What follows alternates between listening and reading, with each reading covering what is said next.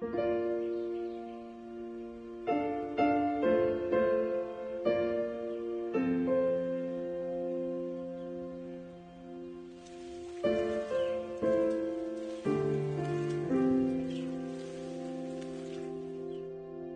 ვარ თეონა ზოზიაშვილი, ცხოვრობ გორის რაიონის სოფელ ქვემო ხვითში, ვარ სკოლის მოსწავლე, ვამთავრებ 2 წელიწადში სკოლას.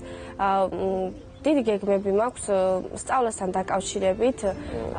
ოჯახშიც არ გვაქვს იმდენი საშუალება, რომ მაინდა-მაინც ჩემი გეგმები წავმართო ისე როგორც მინდა, მაგრამ რავი, ვცდილობ ჩემი სკოლიდანვე მაინც ცოტა მაქსიმალური ცოდნა მაინც გავიტანო.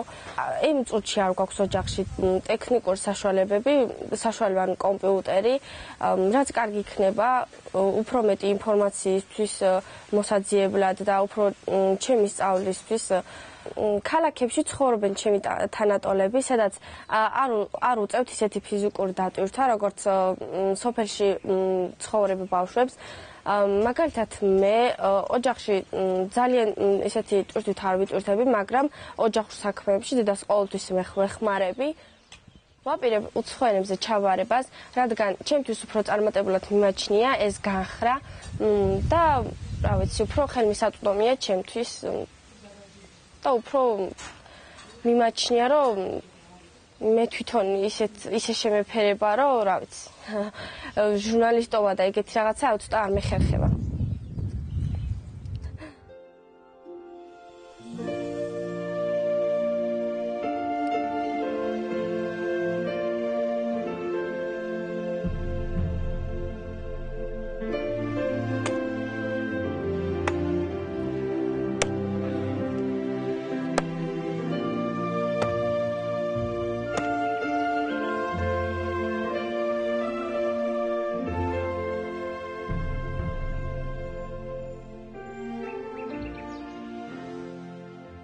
თუ უფრო მეტ განათლებას მივიღებ, როგორც სკოლიდან და ასევე უნივერსიტეტიდან, უფრო წარმატებული იქნება ჩემი ცხოვრება, თუ მოვახერხებ რა თქმა უნდა, და უფრო საუკეთესო იქნება ჩემი ცხოვრების უფრო წინსვლისთვის. მიუხედავად იმისა, რომ ოჯახს არ აქვს იმის საშუალება, რომ უფრო დატვირთვით მოვემზადო მასწავლებლებთან, ერთი ფიზიკაში მემზადები, რომელიც არის ასევე ჩემი სკოლის დამრიგებელი, დამატებითად მამეცადინებს თანხის გამორთმის გარეშე და მეხმარება იმისთვის, რომ სკოლაში მაინც გადავლახო ის 12 კლასი, რომელიც აუცილებელია გამოცდების ჩავარებისთვის.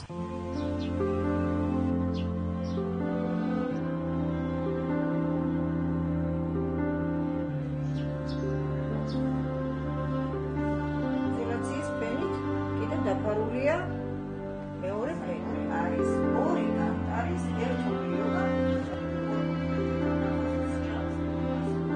კონდენსატორის ტევადობა ელექტროტევადობა ჩოხოთ რომ მიუხედავად პრობლემებისა მაინც ამ პრობლემების გამო ყველა ოჯახი ცდილობს რომ მიაღწიოს განათლების მხრივ შედეგს მათ შორის თეონას მშობლების თეონა არის კარგი მოსწავლე აქტიური ძალიან სწავლის მიხედვით საზოგადოებრივ საქმიანობაში ყველაფერს აკეთებს ოჯახი და მათ შორის დედა, რომ ამ ბავშვს არაფერი არ აკლდეს. მიუხედავად აი თავიანთი ეკონომიური მდგომარეობისა, არასოდეს არ ჩამორჩება თავის თანაკლასელებს.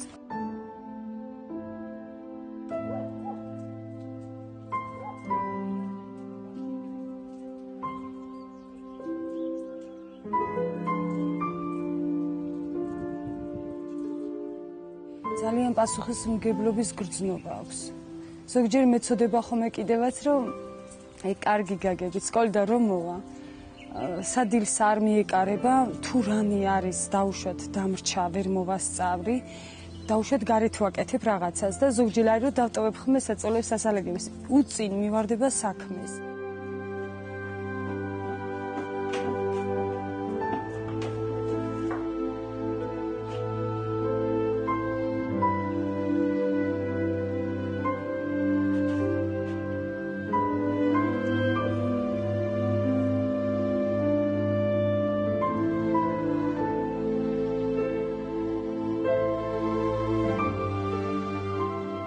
საქართველოს უნდა და ინგლისური უცხოენები, მაგრამ 40 ლარები მომთხოვეს, არ მქონდა საშუალება რომ უცხოენები პატარობიდანვე შემესწავლებინა. მათემატიკაზე ვატარე გორშიც, ცოტა მათემატიკა უჭირდა. აქაც იარა დირექტორმა ამეცადინა. 21 საუკუნეში თუ ჩვენ ქვეყანაში ესე უნდა გვიჭირდეს, რაც ჩვენ გადავიტანეთ, მაგასაც ხაზგასმით ვამბობ, აღარაფერი არ მაშინებს. იმიტომ ომიც გადავიტანეთ. ჩემ შვილებს ყოველთვის ვამზადებ რამე კრიზისში რომ ვარდებოდით, დედი მე ამაზე უარესი მქონია და აი ბავშვები ისეთი შემართებით მიდგნენ გვერდზე, რომ არავინ არ ყოფილა ჩემს გვერდით. არც დაუშვათ ჩემთვის დედა, მამა, უფროსი ვინმე, ან დედამთილი, მამამთილი დაგხმარებია. 17 წლის მანძილზე 17 სახლი დავცალეთ. იმ ყველაფერს ჩემი პატარა შვილებით გავუძელი და გადავიტანე.